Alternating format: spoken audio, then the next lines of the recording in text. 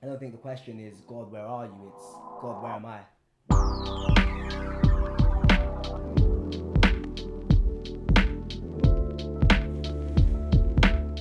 What was your most challenging question as a Christian, and what answer did you find?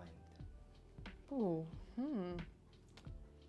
Well, my one was, if God is real and he wants us to follow him, why doesn't he show himself to us? That's a good question still. That's a good question. That's deep. That's deep. So how did you tackle that? Well, I was going through that question when I don't think I was actually even seeking God. I mean, I grew up in a Christian home, but I was in a place where actually I was at college, and I think I actually really just wanted to do my own thing. So it was more of a kind of an antagonistic question. You know, if you're a real God, why don't you just show yourself? Why are you like, kind of like you're there, but you're hiding yourself and you're making it like a game? I remember going through that kind of mind frame, and now I realise the answer is that actually he has. He has shown himself. You know, not only did he, not only does he show himself through creation, as the Bible tells us, you know, that creation displays his glories, but he sent his son, and he has shown himself and shown us the way to live. And you know, he's not going to send his son every single generation. that wouldn't. Yeah. You know, but in his wisdom and in his wonder, that's what he did. He sent his son to be the image of the invisible God, and we've got a record of that in the Word of God. I don't know if you have any thoughts, or that question ever went through your minds. I feel like everyone maybe has had that same thought process. I don't feel like you've been alone in that. For me, it's just that whole kind of, okay, God, like, are you playing mind games? Like, why don't you just show yourself, kind of thing? I'm praying, I'm seeking your face, but I'm not seeing you. Right. And a scripture comes to mind that, like, God would kind of speak to me about, is that people can see God in nature and all these things, but they don't. And so God gives them over to a reprobate mind to do the things that they crave and they desire. And so actually it's not even, I don't think the question is, God, where are you? It's, God, where am I? Oh, yeah. You know, like, where are we? Because if we're in the right posture of humility to understand that the world that we live in and everything that's going on around us is actually from him and is not ours, that we're not even really entitled to be here. It's from that point that we see God. When we're I guess broken or humble or not expecting or entitled of anything, that's when we start to see God in everything.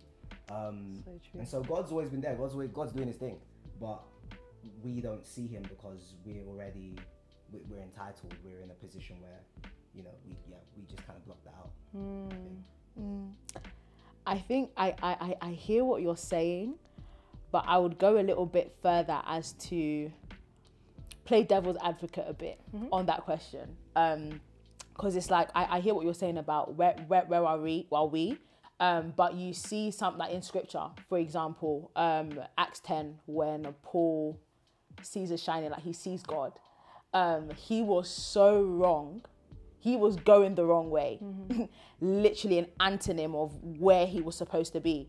And God revealed himself to him in that moment. So people who are so far away from God, why don't they see God reveal himself how he revealed himself to Paul, for example? How would you answer that? Sorry, I know that was a little bit of a boom, that's a good question. Like, how would you answer that? Because I feel like even when I go out, like evangelism, I've literally spoken to people who have been going through the worst situations ever, and it's like their souls crave an answer. They want an explanation for what they're going through, but they don't see anything in sight. There's not someone that's gonna, although there's me who came to evangelize to them, they want that tangible presence and they're craving it, but they don't see it. So how would you explain Have that? they hardened their heart? Like sometimes even from the outside, when we're perceiving people in those situations, we don't know where their heart is at. I mean, something came back to my memory that I've actually never really shared publicly. But even before I was asking this question, when I was at college, when I was probably at secondary school, you know, I don't know how old I was, but at some point in secondary school, so I grew up in a Christian home. We used to go to a camp, like a Christian camp. Yeah. And I remember there was one year, lots of people were having supernatural experiences, and I wasn't seeing, I wasn't feeling anything. And I kind of started to crave that. And I was like, why is everyone seeing this, that, and the other, and I'm not seeing anything? And I remember it was the last meeting and nothing.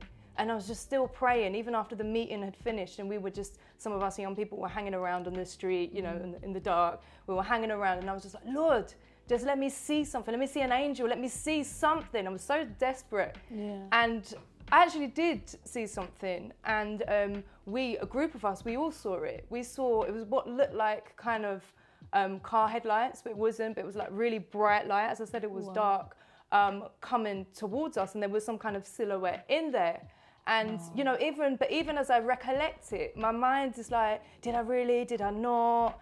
And I know I did. I believe I did, because I drew it afterwards. But even later on, and I remember in that prayer, I was like, Lord, if you show yourself to me, I'll go and tell all my school friends about it. I'll go and tell them everything. Went back to school, did I? No, because I thought they'll think I'm stupid. They'll think I made it up. And the mind is a interesting thing. Like, we can sometimes, you know, we cannot even believe what we've seen. And I think the fact that I had that experience and I still went on to ask that question, you know, if you're real, show yourself. The Lord actually, I believe he did. Yeah. But that wasn't enough. And I think God could come, you know, to someone who actually isn't in that place. They want to follow God. Yeah. Or where they're ready to surrender, should he, you know, reveal himself. I just think it doesn't even matter how Jesus comes. I liked your point about, you know, it's where are you at with your heart? So that, I don't know if that answers a little bit, or it's just my experience anyway. I definitely feel like that kind of line of thinking definitely answers my tough question. So my tough question was, I think I was out evangelizing in Feltham, and there was this guy who had gone through a lot of stuff. So I think his wife left him. Then he went deep into alcohol. Then his grandparents died. Then subsequently his dad and his mother died. So a lot of tragedy. Yeah. And he said, well, you're telling me about this person called God. Why is all this evil things happening to me? And it's like you're looking at someone in that situation and you're like, what do I tell you? Because you're going through the depths of this. And I feel like what you were saying really streams into that line of thinking, that when I'm faced with that question, it's literally knowing that God is good. The realness of God, even though to him it wouldn't really match, but the way I see it in my life is that the realness of God outweighs the difficult questions that I have that come to contest against his goodness. Do you know what I mean? I feel like we have a lot of conversations, or we see a lot of people that walk away from the faith because of these tough questions that they can't grapple with in their mind. But one thing that I definitely learned after all of this is that the goodness of God that I've seen in my life has to always outweigh the difficult things which I'm yet to perceive and understand. So I feel like we really went on the same kind of train of thought, with even if I don't see God, I still know that he's good. And that reality is more realer to me than the outside questions that I may be faced with. That's good, man. So yeah. I think it comes down to expectation as well. Because how do you want to see God, but how does he want to show up? Say that again. How do you want to see God, but versus how does he actually want to show up? Yeah. And so we look at somebody like Job, for instance, right? Job is righteous. He's done all these amazing things. That is good. God decides, hey, I'm going to let Satan come and ruin your life because I believe you have faith in me. Job is going through all this stuff and he's like, God, where are you? He's petitioning for ages with all of his friends. And God doesn't, it's so crazy. God doesn't even tell him why it happened. God starts questioning him. Job 33. Man, it's crazy. It's a crazy chapter. He says to embrace yourself like a man. Brace yourself like a man. I've got some questions to ask you. That's crazy. Imagine God saying that to you. Yeah. He asks him questions and he's basically telling him that, listen, I do so many things that you are unaware of. You have no idea what's going on. Just trust me, kind of. Like in the end, it's just that hammer of just trust me. You don't know. You actually don't know. And one thing that's even amazing about God, God doesn't even get upset at Job that he was upset during that time. He actually gets upset at the friends and says, my servant Job was right. You guys are wrong, repent, kind of thing. Which is crazy, because that means that when we are going through suffering and we're going through hard times, the Lord actually sees and understands. And it's not wasted, I'll even be transparent. Like me, for instance, like I've been through my fair share of things, of sufferings, right? One of the things, for instance, like my brother passed away 2019, 2 years ago, and it was a very, very difficult time. But one thing that God kept on reminding me of is just that, like, I'm with you. Like you may not understand why this has happened. You may not understand, why your prayers weren't answered. Yes, you've seen other people healed. Yes, you've seen all these other things. You may not understand that, but like, I'm with you, and I have a reason as to why this has happened. And it's stripping it down to what's that word called? The systems that we build up and stuff. Because even like sometimes like with healing, and I'll get onto my question. Even with healing and things like that, like, we have this what's that word called? This mindset of like, man, if people aren't healed here, like it's the end of everything. And that's just not true. Being with Christ, when Paul said to live as Christ and to die as gain, like he meant that. He meant that. And some of us, death to some of us as believers who believe in Jesus is not even gain. And we have to check that. And I feel like when my brother passed, my brother knew the Lord, I had to check, is this my own selfishness of how I want you to be glorified? And also the fact that I want him around. But am I actually thinking about my brother's suffering when he was going through what he was going through, and now he's dancing with you free? There are certain things we have to question, and so it goes deep. Like this whole God showing up and God revealing himself. You have to ask yourself the question, like, have you created a God in your mind, or are you conforming to the God who created you? And that's the deny yourself, pick up your cross, follow me. That's why Jesus says we should start from that point. Don't just start from, obviously come as you are, all this stuff. But as you come as you are, die.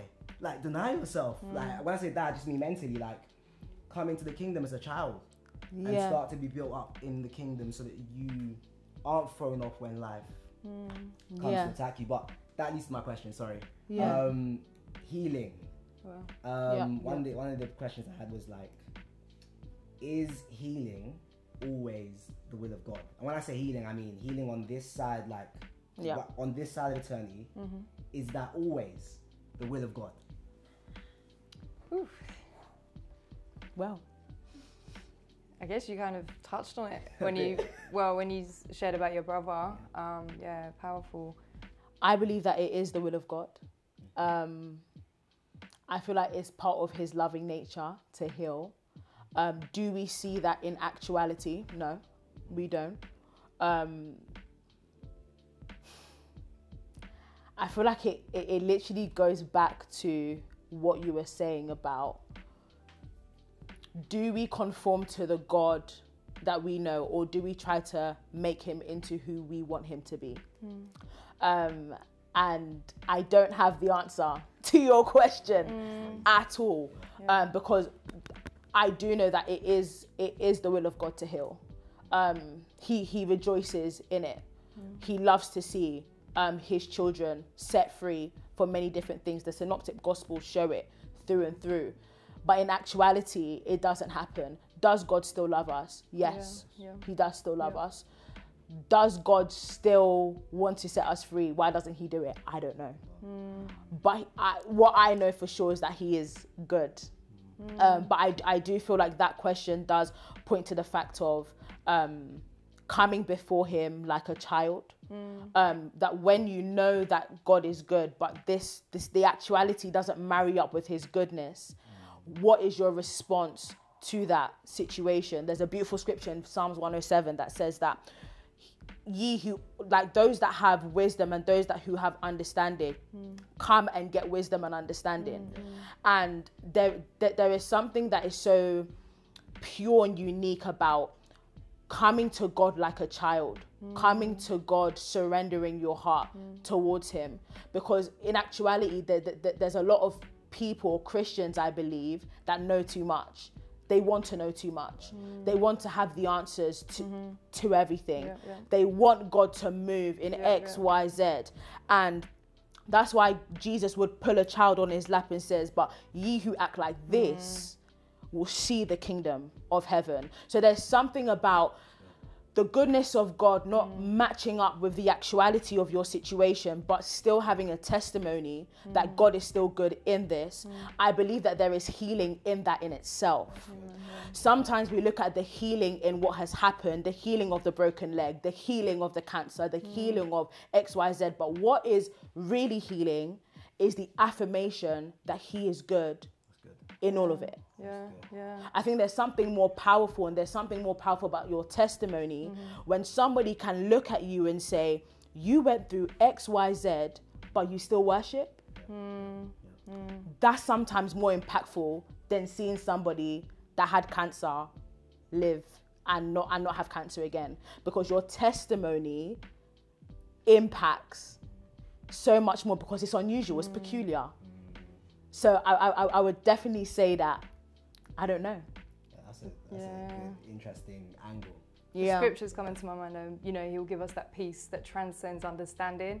And with all of these questions, right, it's like, we're never going to fully understand everything. Never. We're never going to fully, you know, we know in part, we see in part. But we can have that peace despite not understanding, that transcends all understanding. And God gives us that peace, you know, when we seek him. And sometimes we're going to have answer questions. Other times he'll reveal it at some point throughout our life through something else. And just to trust God through it all. What was your thoughts? It was your question. How did you find the answer? Man, I think for me, I think healing is an eternal promise.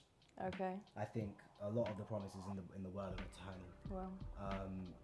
Many of them are for this side, and many of them are for the time to come as well. For instance, right, you know, no more weeping, crying, you know, no more loss, no more this. That's not a now promise, that's a later promise. I think with healing, there's so many different factors. You know, you've got faith, or do you have the gift of faith to heal people? Do you have the gift of healing? You know, is God trying to heal or trying not to heal? Like, there's so many angles. But in all things, I think we have to pursue promises. I think that's our job. Our job is to pursue promises. At that, when I put my hand on someone, I believe with all my heart that God will heal this person. And if he doesn't, you are still good, because you know more than me. Exactly. And you know whether this person would take this healing for granted. You know whether this person needs to go through a certain process. You know whether this person has forgiven somebody or not forgiven somebody. You know whether they've got bitterness. You know these things, and you're so good. Like, you found me when I was a sinner. So who am I to take control? Like, you're good. And I think that's my perspective. Like, God has always been good to me, even though the world has been terrible. And while this world is broken, the only good and pure thing in this world is God. It's God. And so he won't be blamed for not giving me a good thing. Because he's good. Because the world already gives me bad things. He's good. I was just thinking of in Hebrews, where it talks about all those, you know, they had faith. It lists, you know, Abraham had faith, Moses, they all had faith, but they did not attain what they didn't even see. They died you know, believing. Still believing. So I guess that kind of supports your kind of eternal promises, the eternal healing. He's good. That's the conclusion. He's good.